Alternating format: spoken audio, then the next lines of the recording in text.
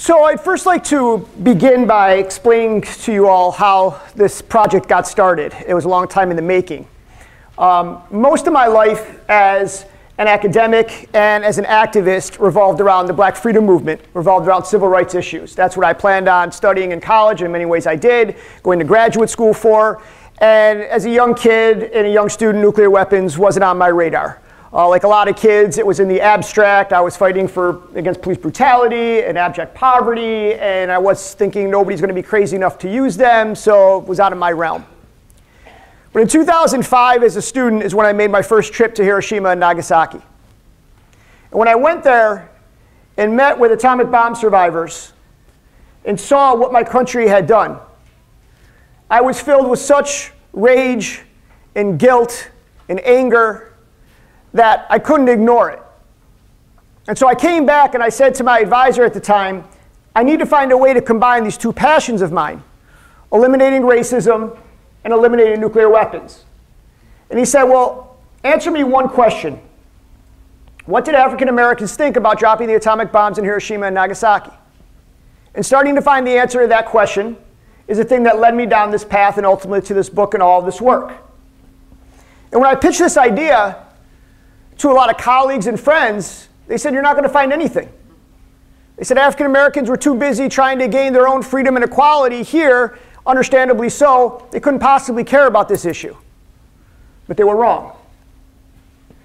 In June of 1964, a group of Hiroshima survivors, atomic bomb survivors, came here on a world peace study mission.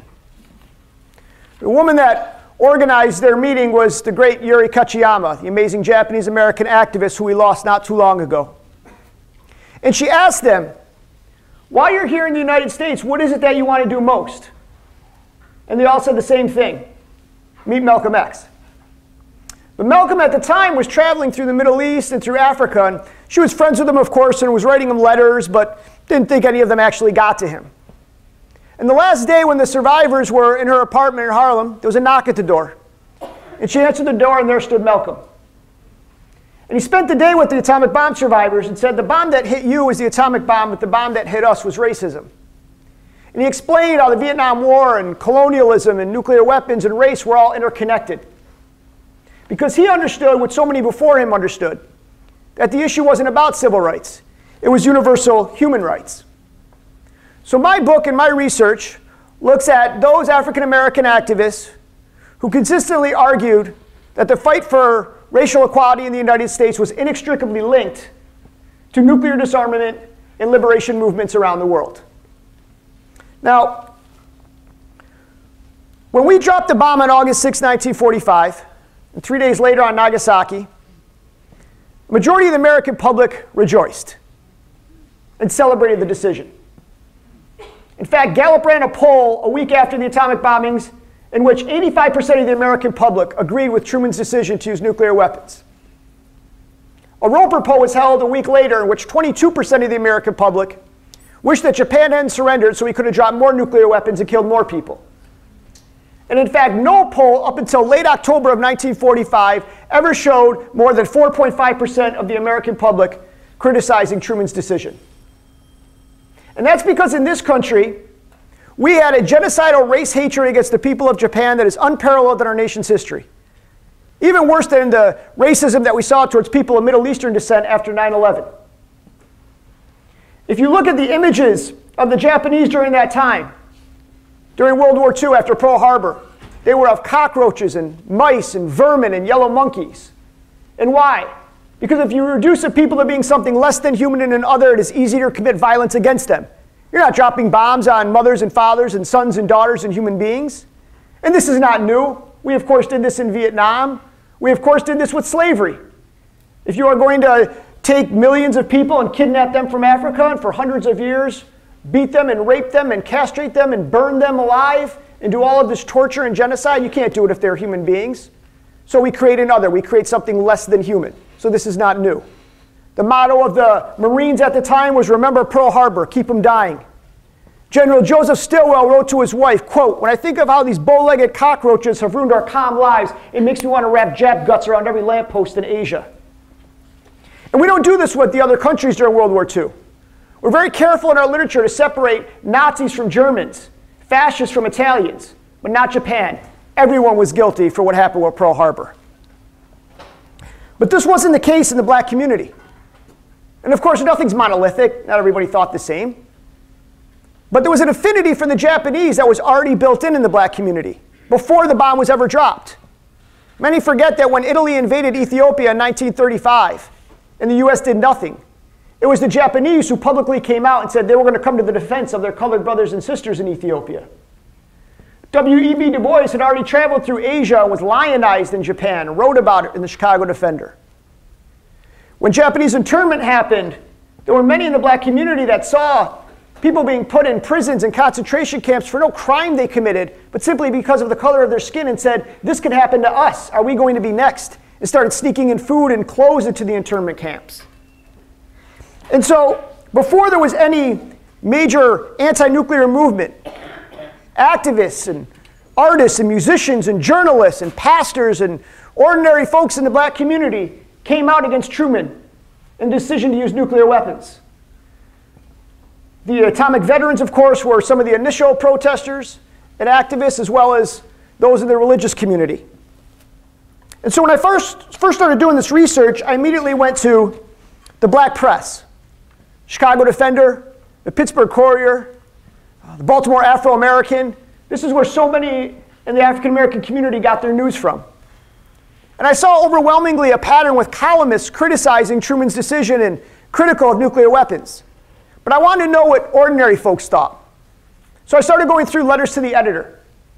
Now when I speak to classes and college students today and I talk about searching this, you all have the luxury now of ProQuest. So you get to just go into a database, put in a few keystrokes, hit search, and it's all there for you. I was in the Library of Congress on microfilm going through issue by issue looking at every single letter.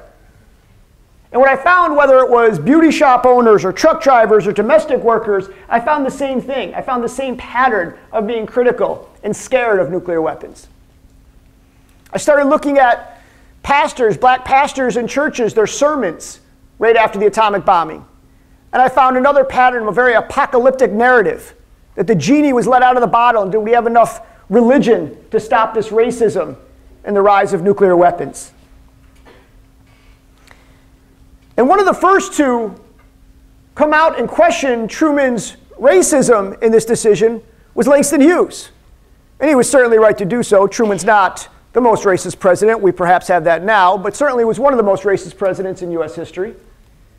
If you go through Truman's letters to his wife Bess, he rarely ever refers to African Americans as anything other than the N-word. This is a man whose mother openly supported the Confederacy, and when she visited him at the White House said she'd rather sleep on the floor than ever step foot in Lincoln's bedroom.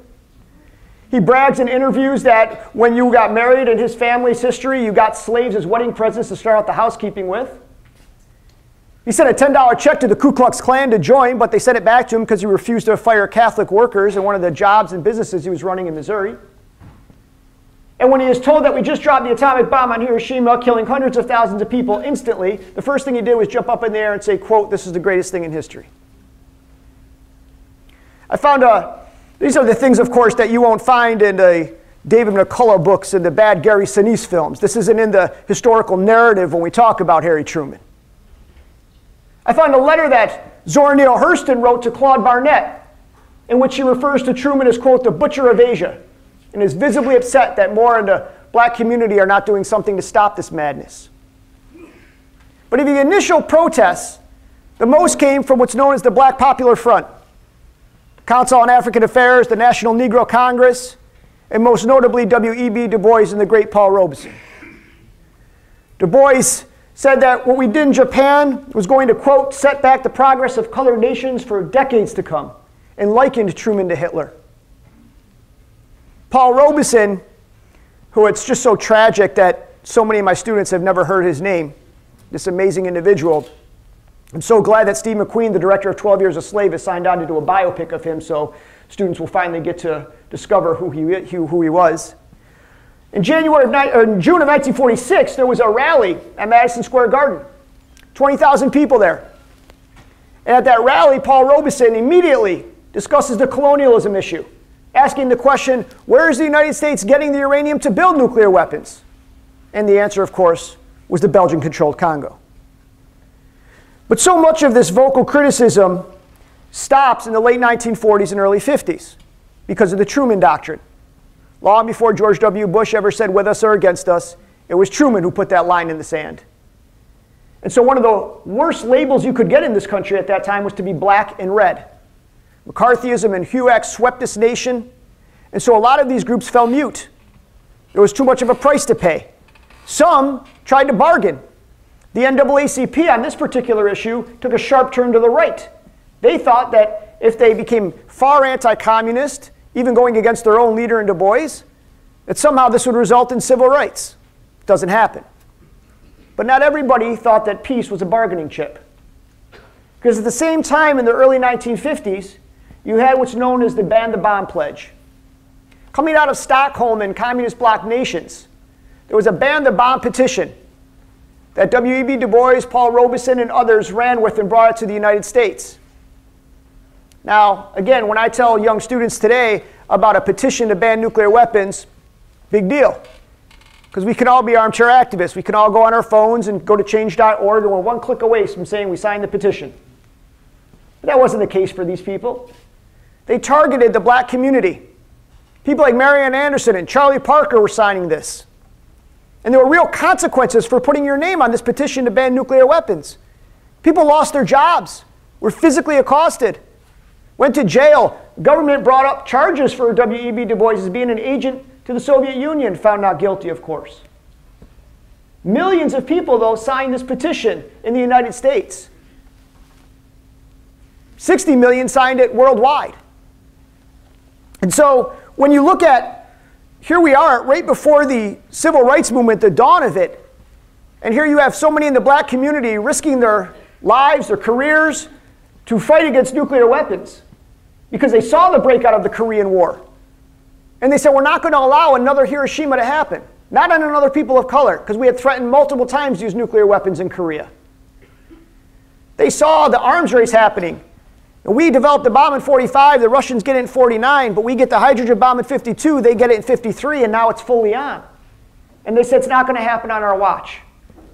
So it's extraordinary to see them doing this when there's all these issues in the early 50s facing them in terms of civil rights.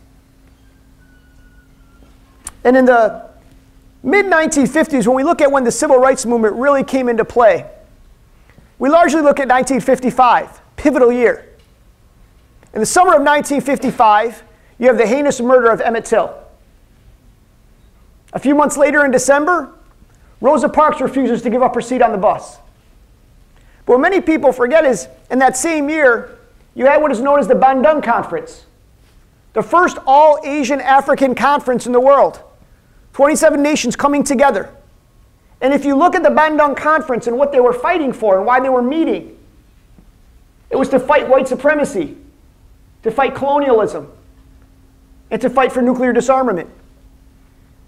And all of this was leading to what's known as the Sahara Project. Coming into the late 1950s, the French government wanted to be a world power, and they wanted to test their first nuclear weapon. And where did they decide to test it? In the Sahara. And so at the time, you had the Algerian Revolution happening. You had Kwame Nkrumah rising up in Ghana getting their independence. And the people in Ghana feared that this nuclear test, what the fallout would do to their cocoa industry. And so the individual that took a look at all this and said, here we are fighting for equality in the United States, and here you have the French testing a nuclear weapon in Africa, here you have independence movements, how this is all related. It was, as Dad mentioned, Bayard Rustin. Again, somebody so forgotten in our history. Why? Because he was gay. Here's the organizer that dates all the way back to the 1930s, this body of work of his. Wouldn't have had a March on Washington without Bayard Rustin. But yet so many of my students, again, have never heard his name. And so Rustin, working with British activists and African activists, put a team together to go to Africa to stop this test. And not everybody wanted him to do that. A. Philip Randolph and other civil rights leaders were writing to him saying, come back to the United States. We're working on the primaries. We're working on protesting Kennedy. And he was writing back saying, don't you understand how these things are related? This is the most important work of my life. This is how it's all connected. And so they try multiple times to put their bodies on the line to stop the test, and eventually the French do test their nuclear weapon in February 1960. But I don't look at it as a failure because protests break out all over the continent. And not just that, Nkrumah follows up with the World Without the Bomb conference and other conferences and meetings after this, so it stays on their radar. And of course, I can't talk to you guys about black anti-nuclear activism without looking at Dr. King. Here we are on the cusp of celebrating or commemorating the 50th anniversary of his death. Also the 49th anniversary of his Beyond Vietnam speech at Riverside Church, a year to the day he died, right? April 4th, 1967. And so we're starting more and more to look at that most radical year of his life, when actually he was moving ever closer to Malcolm's train of thought, when he was clearly looking at it's an economic philosophy of democratic socialism, when he was standing side by side with sanitation workers and was looking at how bad the North was compared to the South, criticizing foreign policy, Vietnam, but also nuclear weapons with its triple evils. And so when we look at Dr. King, and we look at when he gets involved in foreign policy, we tend to look at that Riverside Church speech, Beyond Vietnam, as the moment. But if you start looking at nuclear weapons specifically, you'll see that Dr. King was actually speaking out against this issue 10 years earlier, as early as 1957. That's when he made his first public comments about nuclear weapons. And he continues this, whether he's speaking at Spelman or black churches, doing interviews with Ebony. Over and over again, he's talking about it's either coexistence or co-annihilation. He talks about where the money should be better spent in black communities. He says, what does it matter if we're worrying about integrating lunch counters and then not concerned about the world in which we're trying to integrate? It's ludicrous. And where was Dr. King learning this? From his wife, of course. Coretta was a long, seasoned activist dating back to her days at Antioch College. She had been involved in Women's Strike for Peace and Women's International League of Peace and Freedom. But Coretta, like so many other black women that were involved in this movement, were facing prejudice and internal racism within these organizations. There was a meeting in Detroit with Women's Strike for Peace where the black members wanted to have signs that said desegregation or disintegration. And the white members said, absolutely not. Race isn't part of this. Many times it was Coretta who had to broker the deal and try to make the peace through all of this. And we see this over and over with black women fighting inside these organizations. Something that we still have to deal with and don't want to talk about much today. But not just her. Lorraine Hansberry. Lorraine Hansberry is known for, of course, A Raisin in the Sun. There's so much more to her than that. She was a militant, feminist, socialist activist, and she was against the bomb. She famously went and sees a film on Hiroshima and comes out of the movie theater saying, no more Hiroshimas, not now, not ever. The last play she wrote before she died was about the nuclear holocaust and what happened to the survivors. So we want to put these people in these nice, neat categorical boxes and limit them. But it's not true. There's so much more to them. They realize how these things were connected. Throughout the Vietnam War, we threatened to use nuclear weapons over and over. Even if you look at the Black Panther Party for self-defense, if you read the Black Panther Party's executive mandate number 1, the first public statement that Bobby Seale, the chairman, read in Sacramento at the Capitol, it clearly connects the atomic bombings of Hiroshima and Nagasaki to what the Black Panther Party was fighting for. And I asked Bobby, was this intentional? He said, of course it was. We always looked at ourselves in an international context, which is why Kathleen Cleaver and Eldridge were in Japan and had spoken there and were asked to be there, and so on.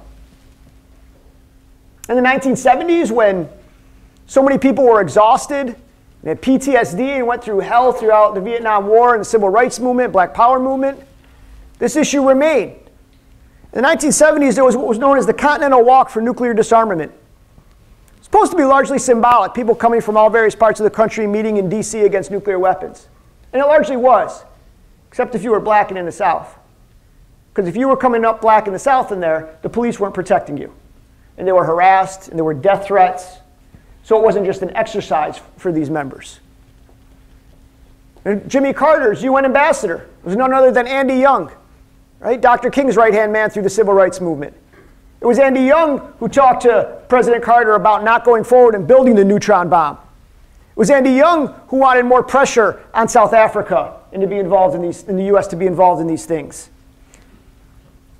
And of course, this is all really coming to a head in the 1980s when Ronald Reagan comes into power. I still, every time I go to Reagan National Airport, refuse. I don't know anybody in D.C. that calls it Reagan National Airport. It's DCA. We refuse to call it Reagan National Airport. And Reagan comes into office, and what does he do? He immediately announces he's going to increase nuclear weapon spending, military spending, $180 billion. At the same time, he decreases spending for social needs by $140 billion.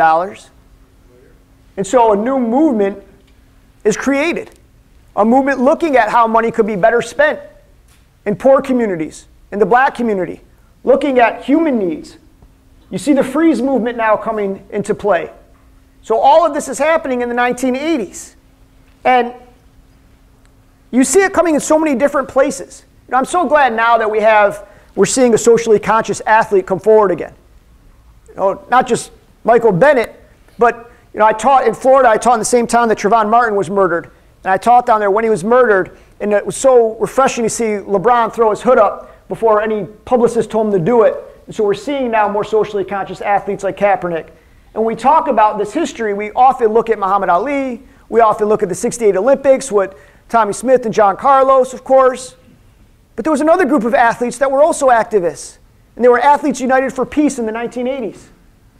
And there were black and white athletes working with Russian athletes trying to stop nuclear weapons, trying to get disarmament. People like Jojo Washington, or Jojo Young, who was the basketball player for the Boston Celtics. Marianne Washington, the first African-American female to play on the U.S. national basketball team. The entire Baltimore Orioles in the 80s went to Hiroshima to meet with survivors to talk about this. You know, when I was doing this research, and I often write for Huffington Post and other publications, and I got a phone call from a gentleman who said, I need to meet with you right away about all this. I said, okay. And so we met, and he's an ordinary fella, and his name was Greg Johnson. It's in the book.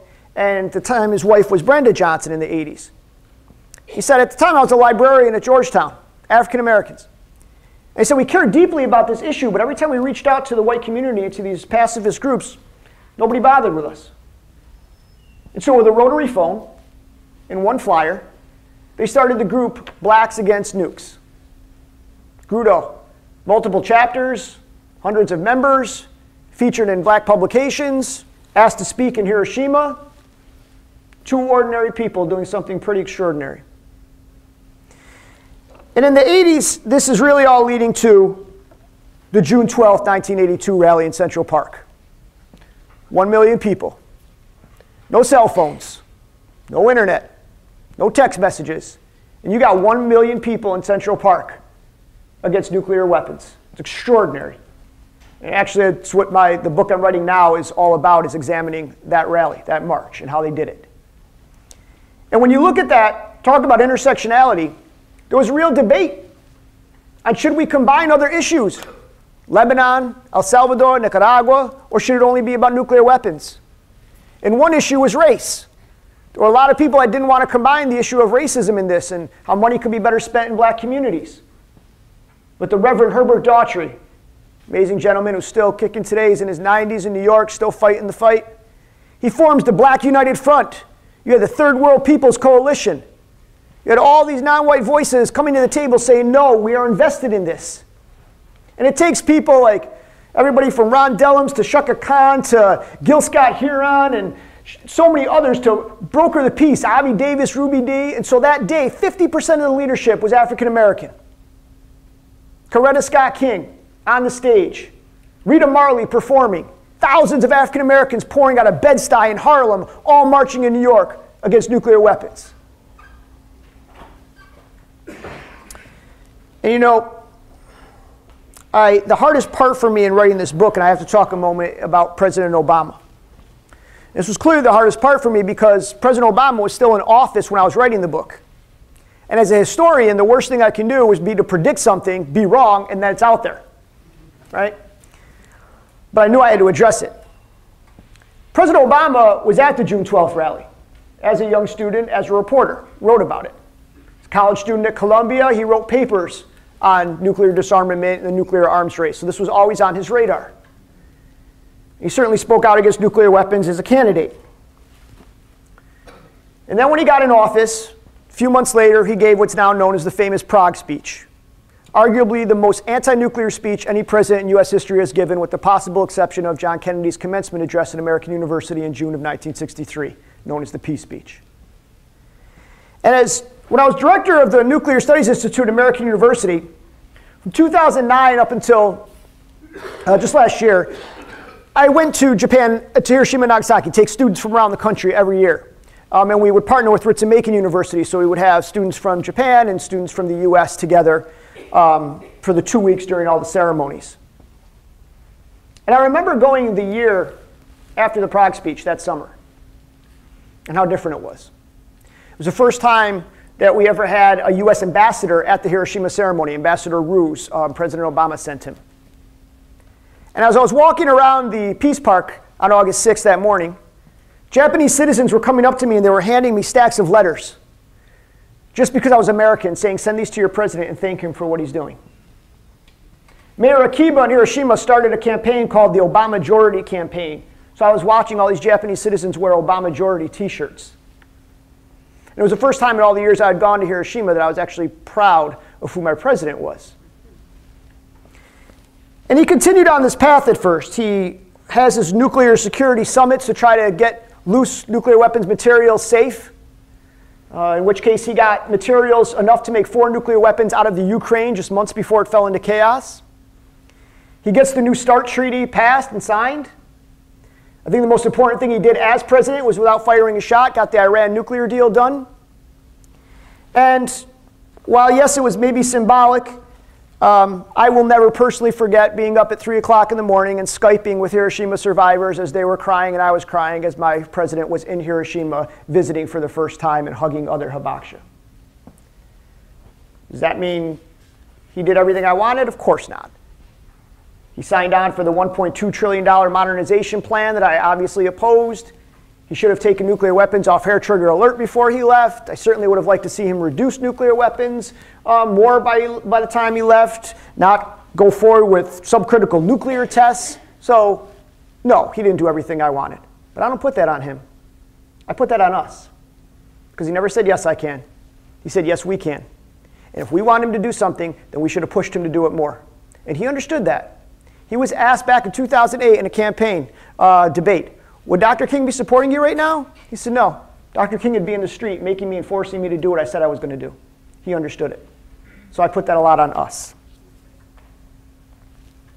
So now what? What can we learn from all this?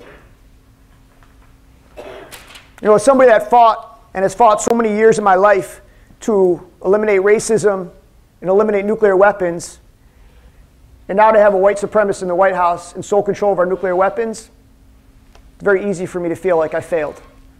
And I failed the younger generation. But I also made a promise to the hibakusha that I've gotten to know so well over the years that I would never stop fighting for this issue. And they are scared because their average age is over 80. They are dying and they are petrified that when they go, nobody's going to pass on their story and try to stop this. Trump, it's even more important now, considering he has the sole authority to use nuclear weapons, as many of you know. It would only take 32 warheads to decimate North Korea, 90 to take out Iran, 147 to completely destroy Russia. And there's literally nothing anybody can do to stop him. We are really the only fail-safe left. And if you want to look at the juxtaposition, if you want to look at how race intersects with nuclear weapons, it can't be any clearer than today. I mean, Trump, first of all, his cabinet is a dream team of white supremacists. From Jeff Sessions, he used to have Bannon. Now he just puts in John Bolton, who wants to get rid of the Iran nuclear deal, wants to go to war with North Korea. Rick Perry. Trump got the coveted Ku Klux Klan endorsement. When you look at what he says about people of color and nuclear weapons, he says that Saudi Arabia should build their own arsenal, that Japan should have their own arsenal, that we should use them on North Korea, that South Korea should have them. He's talked about starting up nuclear testing again, which we know what that does to people of color around the world and in our own country. His economic plan has been called Reaganomics on steroids. He's promised a $1.2 trillion modernization plan. I mean, today, in this dystopian nightmare, he sat on the balcony of the White House with the Easter Bunny bragging about giving $700 billion more to the military for spending. And so what do you have? On one end, you have ICANN winning a Nobel Peace Prize. You have over 100 nations, mostly non-white, signing on to ban nuclear weapons in the United Nations. And on the other side, you have Putin and Trump, two white nationalist authoritarians with 90% of the world's nuclear weapons. Can't be any clearer when we look at how race is involved in this. And so we can learn from this history. We can learn from what they did well in the Freeze movement and in the 1980s and how we can adapt that to today. Because one issue that they always did was focus on the human element in the 1980s, those like Helen Caldicott. See how these things were intersected. We can learn from today. I have been to so many rallies and so many protests in my day, and I can tell you that I have never in my life been to one more well-organized than the Parkland one in DC that I was just at with my students. It was incredible. Not just in how well organized it was, but how they were able to keep gun violence as the main issue and yet still intersect so many other issues throughout the whole thing. It was flawless. And I'm so impressed by them. You know, ICANN has stated we need to create a transnational community on this issue. But the thing with us, and especially the young kids that I meet with today, is we want instant gratification. It's hard to explain to them that in this country it's a bore, it's a slog, it's a grind. We don't have these revolutions where we storm the White House and the leader flees in exile and we topple the government. We don't have that here. And so we have to start getting to think about beyond the present moment. I know that nuclear weapons are probably going to still be here, and so will racism when I die. But if it's a little bit less for my students, for my young niece, for my future children, then that's all I can do. That's all any of us can do. The great writer Rebecca Silnett says the true impact of activism may not be felt for a generation. That alone is reason to fight rather than surrender in despair. Trump does not want us to have hope. That's why we feel beaten down every single day when we read the news. Because if we don't have hope, then we won't act. He wants these young kids to feel powerless. But hope is the biggest way to resist. But hope is only the beginning. Hope is not a substitute for action. It's the basis for it. And so we need to find hope in who came before us. You know, when I researched this book, the thing that struck me so much was seeing so many individuals that were in their own abyss, in their own misery, trying to gain racial equality, and yet wield their collective power for a world without nuclear weapons. It was incredible. You know, King often said that the moral arc is long, but it bends towards justice. I would add, not unless we bend it. So, yes, we need to fight every day for our undocumented brothers and sisters and students. Yes, we need to fight for the LGBTQ community and so that women are treated equal in this country. And of course, so that Black Lives Matter. But as Dr. King said, what does it matter if we finally achieve social justice in this world if we're all dead from nuclear war? And when we start to look at this the way so many before us did, and perhaps Malcolm X, who understood it best, then we'll start to realize that the issue has never been about civil rights. It was, is, and remains universal human rights. Thank you.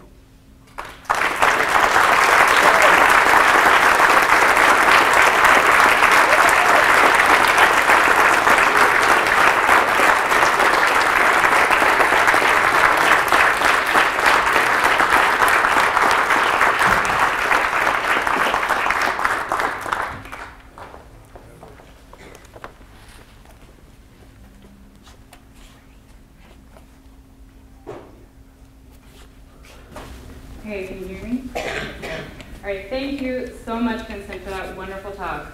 I'd like to open it up now to people in the audience for questions. And we're going to use the mic at the podium here, and then also the standing mic over on this side. So if you have questions, you can line up on either side of the room, whichever is easiest for you to access. Please be respectful of everyone's time tonight by keeping your questions concise and to the point. And please, no questions that are actually statements or personal stories. We will have a lot of time after the program for mingling and questions with the speakers and other activists, so you can save your statements for then. All right. So go ahead and come on down for questions, and we'll use these mics here.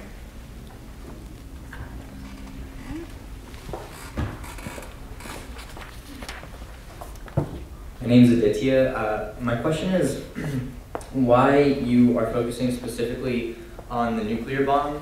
I know that in Japan, Hiroshima and Nagasaki occurred 3 days after 157,000 tons of firebombs killed actually more than the total number of people killed by nuclear bombs. Yeah, great point. Of course, we know with the firebombing campaign that 80,000 people were killed in Tokyo alone, white phosphorus and napalm and Curtis LeMay's whole bombing campaign. In fact, before the bomb was ever dropped, Secretary of War Stimson told Truman that if we don't stop in the number of we're going to outdo Hitler in the number of atrocities. So no question about that. The difference for me is it's not the same as any other bomb. To me, I look at two things that can eliminate us as a species right now: nuclear war and climate change. And so when you look at this, it's, to me, you know, again, when I hear students see or anybody say that there's a storm and they're like, oh, it looked like a nuclear weapon went off. No, it didn't. So knowing that how instantly what it can do, and then over the long term what it can do, and now you look at the economic pieces of it, I mean, there's just so many layers to it that is just completely different from any other weapon. And again, this narrative that's just another weapon of war has never held up. We hear that that's, you know, Truman didn't know how powerful it was. Nonsense. Truman is told the first day he's in office, he is told by Jimmy Burns and by Stimson that they're building a new weapon and that it's great enough to completely end civilization. He is told that multiple times. So he knows that this bomb can end the world, and yet he puts this process in place anyway so that we're all now running around with this kind of fear. So I do look at it as a completely separate thing from just conventional bombing. So. And that's not to say I'm in favor of conventional bombing. I mean, just preface that, right? Not to say I'm justifying that or drones or any of these things, but I do see this as somewhat separate and different in that regard. Sorry, go ahead. Hi, I'm Carl. So I walked in here an advocate of nuclear energy, and to be respectful, I don't think that that's changed, but I do recognize that nuclear energy is in some way non-trivially colonial. Now the question is, how do we diffuse the colonialism of energy itself when Africa and South America are hungry for energy and we need them to reach our standard of living in order to fight population growth? Yeah, let me know if you got the answer, because I certainly don't. But I mean, the issue of nuclear energy, obviously you can look at the colonialism issue from where you're getting the materials, and I don't have an easy fix on that. I do somewhat separate those two things though, right? So I was in Hiroshima as well during the year of Fukushima, and talked to a lot of the survivors about that and how they looked at the bomb as being somewhat different from that. I know that some combine all the nuclear power issue in one shot, and I certainly understand the rationale as well on that. So I am not in favor of turning just solely to nuclear, even though it can be cleaner and cheaper and so on and so forth, because there's too many accidents and too much, you know, hell can happen. But I don't necessarily put it in this, I just don't lump it all together with nuclear weapons. I do see them as different. And that's just from, again, speaking with so many Hibakusha and what they feel of it and their education to me and how they view the whole thing.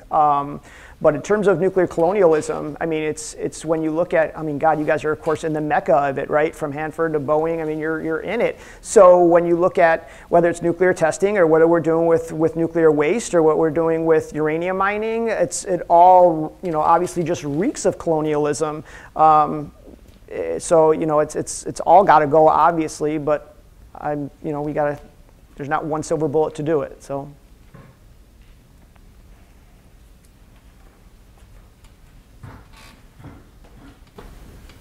Thank you for your talk. Thank you.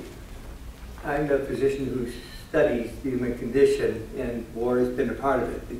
I was conceived the night Pearl Harbor in the United States by NATA, and went through the Vietnam, my choices were to leave the country or go to prison for 7 years. So I've studied war. How do you feel? My research has revealed that the cause of war occurs very early in childhood. If you look at histories of men like Stalin, history and Hitler, they had fathers who tried to kill them. I hold the theory that war is started as a child, and it's a way that we exhibit our anger and hurt and all those things. How do you relate to that, please? Again, I don't think anything is. I haven't studied psychology to say that I know if there's how much research and definitive proof is there on this. I would say that I don't again think anything is monolithic, and to say that every single person's views on wars are developed as a child. It does make me think, though, of how, at least in the United States, how our culture cultivates this as young children, right? So, if you look at the World War II, in the Cold War, you had so much of that John Wayne mentality, right? That victory culture, that this was what it meant to be a man, right? That women were supposed to go to work and men were supposed to do this, and you went under, and this is what the Vietnam generation, this is their parents were, right? So you had those that were taught that to be a man, you were going to go and fight, right? There was all this hyper masculinity. If you look even at the films, and then of course in the 1980s, what do you have? You have Rambo and you have Chuck Norris, and it's the same repeat, right? You go into, then now you have what? Chris Kyle, and you have American Sniper, and you have it's the same mentality over and over again. And so I don't know, obviously I would think that would affect you growing up in your decision making, whether someone volunteered to go in or not, because I look at it differently. My father was in the service and he absolutely hated it. And I grew up in a household that did not have these gender stereotypes. So I came in a working class union household. My father, I remember, washed dishes with my mother. He did laundry with my mother. So it was never give me my beer and my woman, there wasn't that kind of a household. So therefore, growing up, I was not in favor of ever going in the military or serving. I was anti-war my whole life. I married a feminist. These are because of your upbringing. So I do think it plays a role. How much, I don't know. But thank you. Thank you kindly. Yes, sir. Thank you. You correctly told us that in 2 days' time we're coming to the 50th anniversary of the murder of Martin Luther King, 51st anniversary of his Riverside speech address. Are you aware that there was a trial in the murder of Martin Luther King?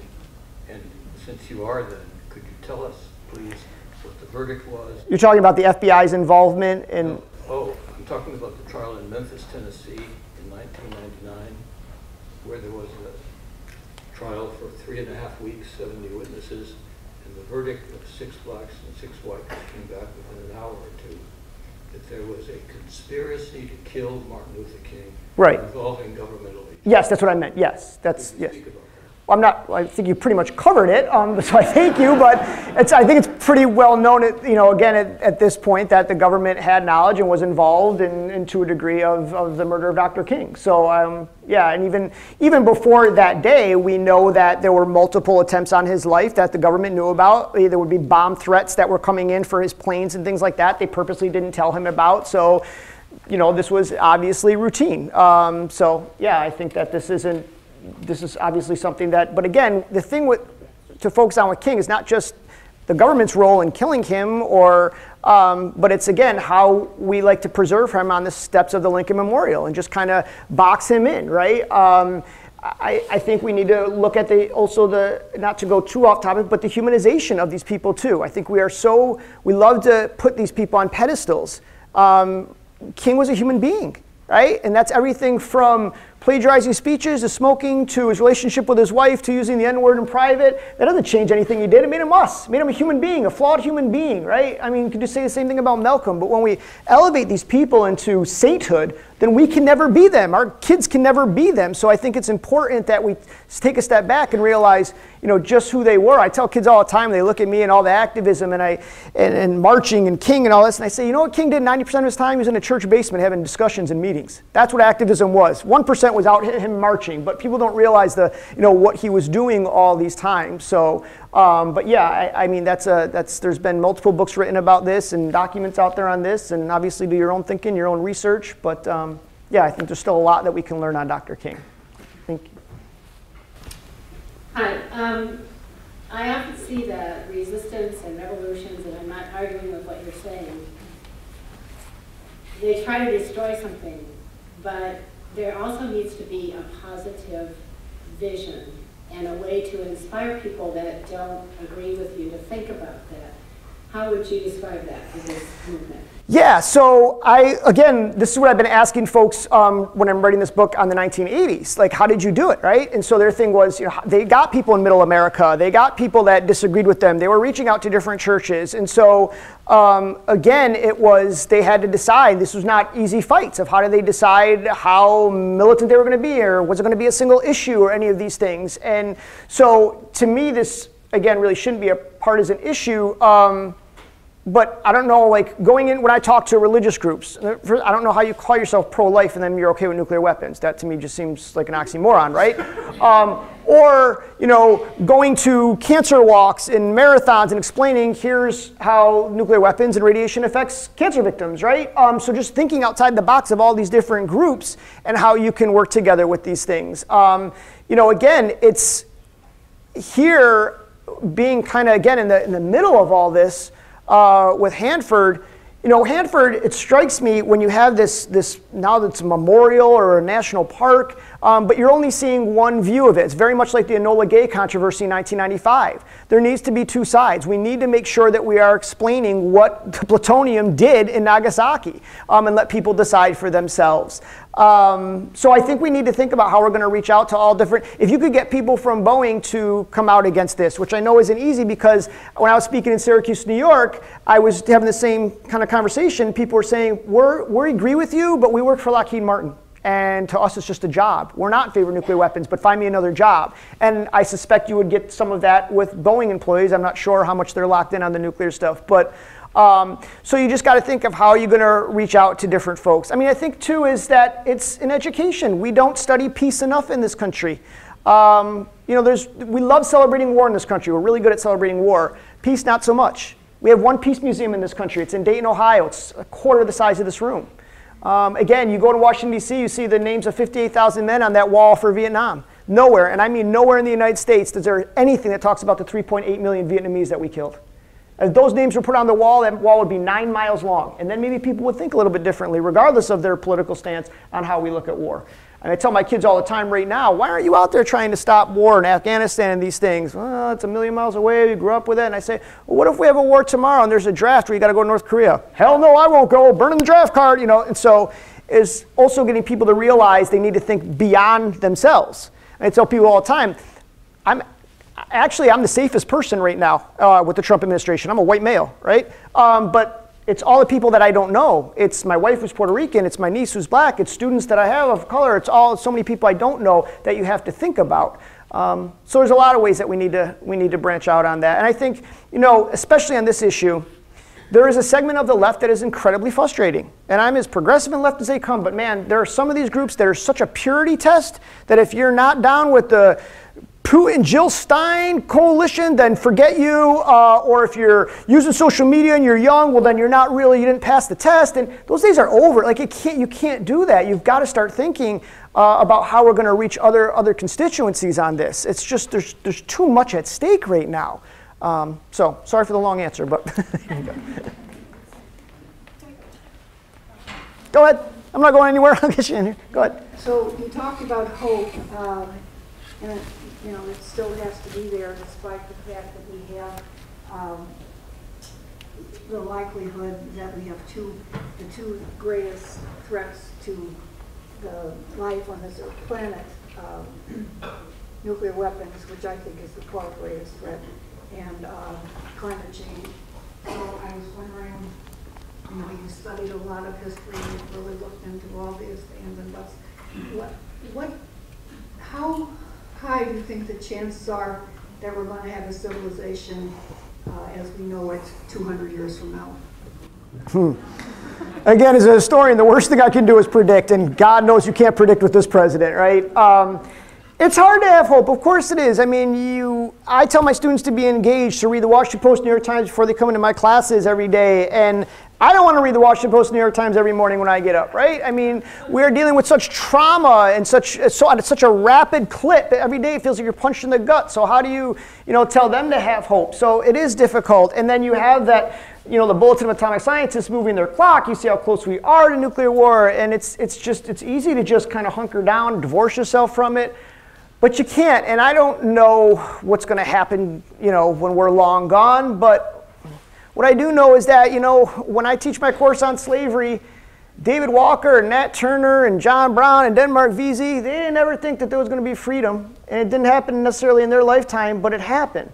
We see all these teachers striking today. Well, the reason we got a weekend, the reason we got an 8-hour workday is because people like Emma Goldman and women that were dying at Triangle Shirtwaist and so many nameless, faceless Chinese immigrants building the railroad that we don't ever learn their names in the history books, but they did it generations later, but they did it. And even in contemporary times, look at ICANN. 10 years, younger kids under 30 work. They got a legally binding ban on nuclear weapons at the United Nations. That's incredible. They did it.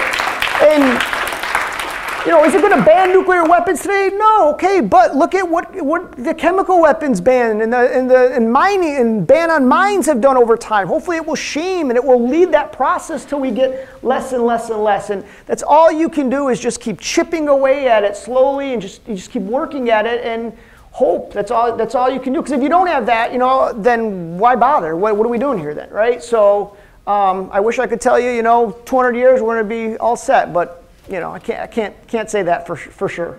Yeah. Oh, sorry, she was waiting here, and then I'll get you in. Sorry. Yes, go ahead.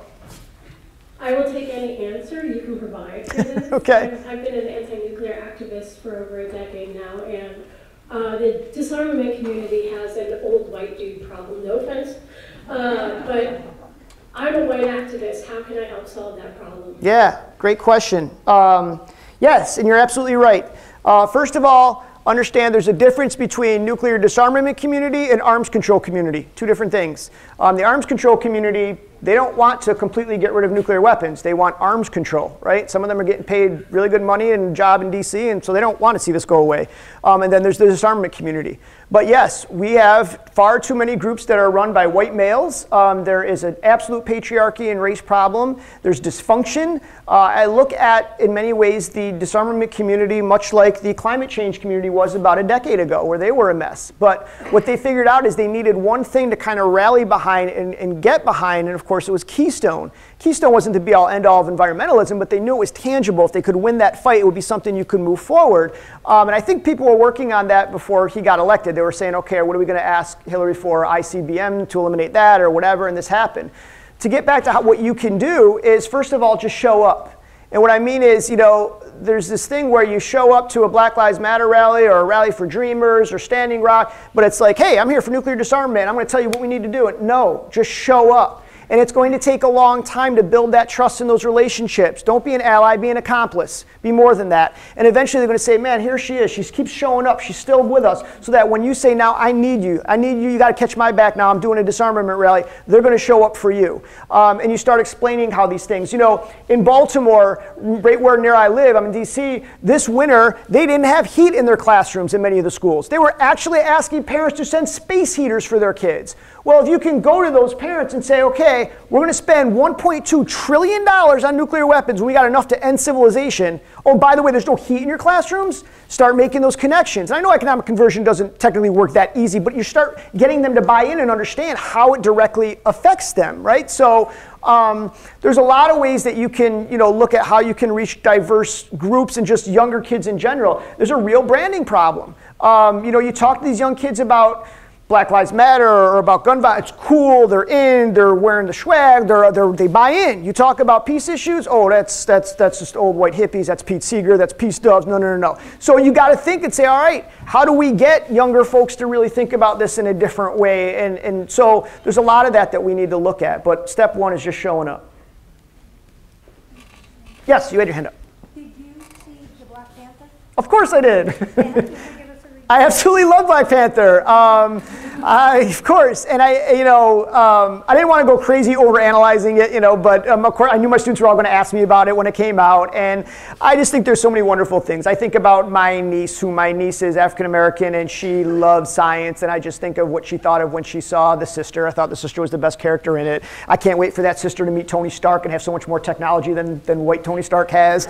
I love that that the director actually used the women from the Dahomey people. I love that they had futuristic stuff in an uncolonized place, but also still used traditional weapons, but just made them futuristic. I mean, there was so many things like that he threw in there. I love that they refer to the white guy through the whole thing as the colonizer. I love, I love that people had to grapple with Killmonger and how they were like, man, I kind of agree with some of what he's saying, but not really his methods. What does that mean? I had students asking if Killmonger was supposed to be Malcolm and Black Panther was Martin and how that was wrong. And I think it's wonderful obviously for black students, but for everybody to really watch it. And I love when there were white, I actually had a white supremacist in one of my classes, and when he was like, well, where's the White Panther? And I'm like, it's called Thor. You've had him over and over again. Like, I mean, come on. So, but yeah, so I loved it. I loved it.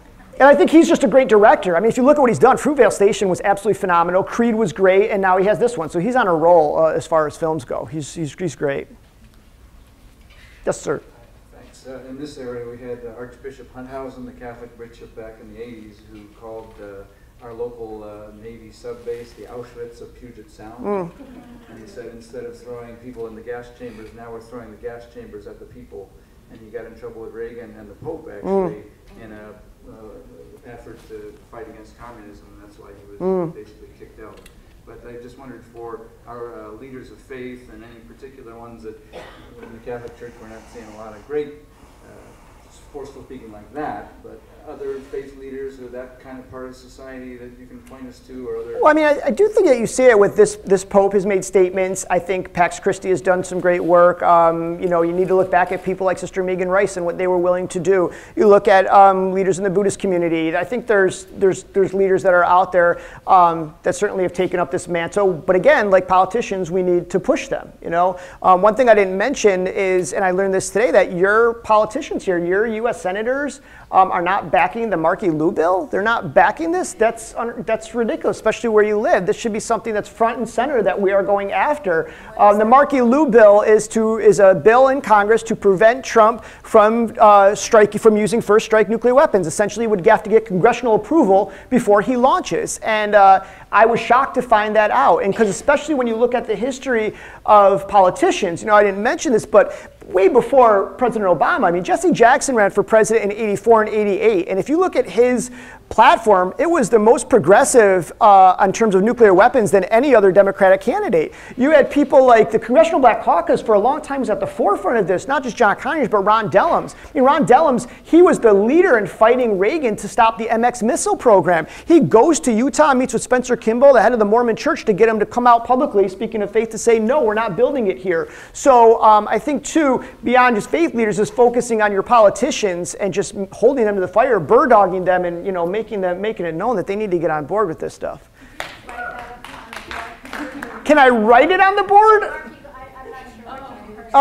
Can you? Okay, cool. We have about 10 more minutes for questions, so I'm going to get these through here. But if you have more questions, please come find some of the speakers after the event. Yes, sir. Yeah, I was told I can't tell stories, so I'm going to ask you to tell one. Okay. The story of A. Philip Randolph in 1941. You mean the first march? Yeah, the first march. And what can we get from that? From how he used that to create a movement out of seemingly nothing? Yeah, I mean, so kind of the original March on Washington idea was to protest and have a mass march to get more African Americans and getting jobs in the war industry and so on and so forth. And that leads later. I mean, the thing with Randolph is not only, of course, he was a great organizer, sleeping car porters, but on this issue, Randolph was kind of all over the place. when you talk about nuclear weapons, when I looked at the research, at first Randolph was not in favor of this. Randolph was very much like, hey, we need to work on civil rights, nuclear weapons isn't part of this. But as SANE and other groups start coming along, he starts lending his name to this stuff. He starts saying, okay, we need to look back at that march and what we can do now on nuclear weapons. So he kind of is wishy-washy and goes back and forth on this throughout his career.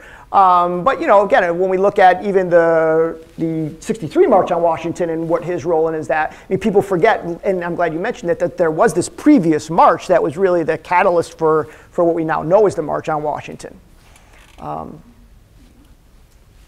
ahead, sir, and I'll get you in here. I have a question for you, and I'm phrasing it as a question. Okay.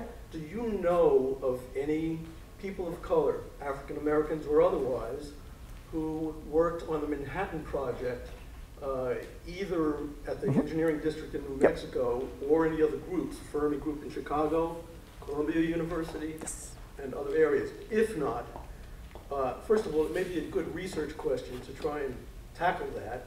If not for you, then for students at this university as well.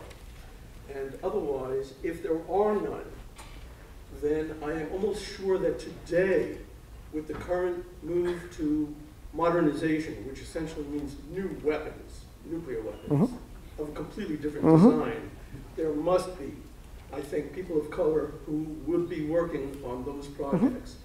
And if that could be documented and conducted as an oral history, perhaps there could be some positive outcome about that. Yeah, great question. So not that so there's a lot of stuff that didn't make it in the books. When you publish for an academic press, they want shorter books. So I had to lump about 200 pages off of this book. And that includes some of the stuff that I did on the black scientists and mathematicians that were working on the Manhattan Project. Also black atomic veterans that were then used in the 1950s as guinea pigs when we tested on them.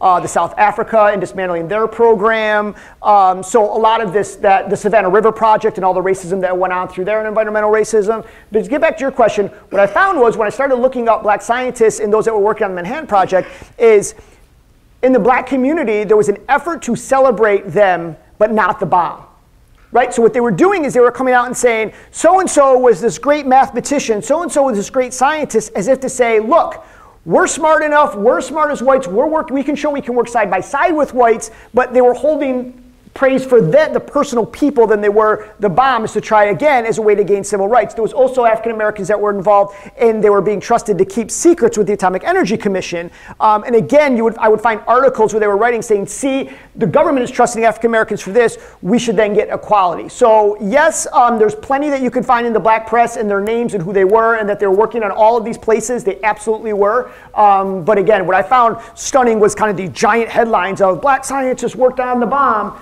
And then when I would further read, they were very careful to not praise the bomb, but praise the actual scientist. So yes, it's out there. Thank you so much for sharing your knowledge with us. Thank you.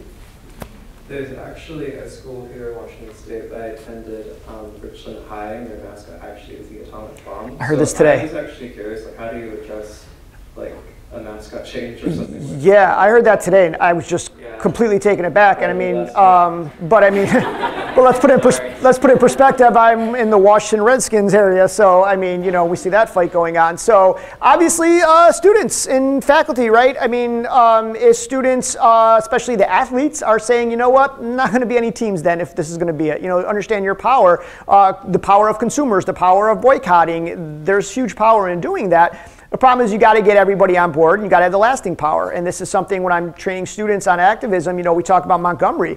Montgomery was 384 days of bus boycott. That means when it's no longer the cool hashtag or the cool bracelet or the cool thing to do, you need to stick with it. And so to get everybody to buy in and say, look, we are not budging until this mascot is changed, you would have to have that kind of a commitment. And that's the difficult part, the education part that you have to get people to really understand. I mean, I tell students all the time at school, I'm like, what if we were going to boycott the prices in the cafeteria for this horrible food they sell you? I'm like, would you be on board? And they're like, yeah. I'm like, you wouldn't last 1 hour without walking by and being like, I'm just going to grab one slice really quick and then be on my way, right? I mean, that's what it takes. So I would say don't underestimate and don't doubt the power that students have in terms of changing that, but you have to get that commitment in. And the first step would be educating. I mean, I'm sure a lot of students don't know why that is offensive. right? And they need to understand that. And then again, this is where this research comes in, because let's say there's a student that has no history of the bomb, but they really love Malcolm or Martin or Coretta or somebody like that. The goal is that they would read this and then be like, oh, I didn't realize like Huey Newton cared about nuclear weapons. All right, I'm on board. Let's boycott this.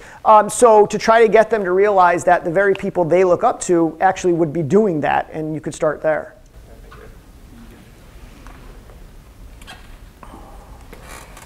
Thank you very much for this wonderful present lecture and very much informative. Really appreciate it. I am impressed by, I appreciate the fact that you did not limit your research to the typical well-known heroes, but you really reach out to the quote regular individuals to really find out how they were involved, the work that they did. My question is, did they share with you at all issues of infiltration by the government as they were doing their activities? No, I didn't come across that, although if you look through the FBI files, you'll see that the FBI was much more concerned, of course, with King talking about this issue and about Vietnam and these things than they were even about him talking about civil rights. They were clearly much more concerned about Malcolm when he was out of the Nation of Islam, not under the thumb of Elijah Muhammad. But I didn't come across where the government was infiltrating some of these groups. And of course, I'm sure they were, these pacifist groups especially. But no, it wasn't something that constantly came up or that was even in interviews or anything like that. All right.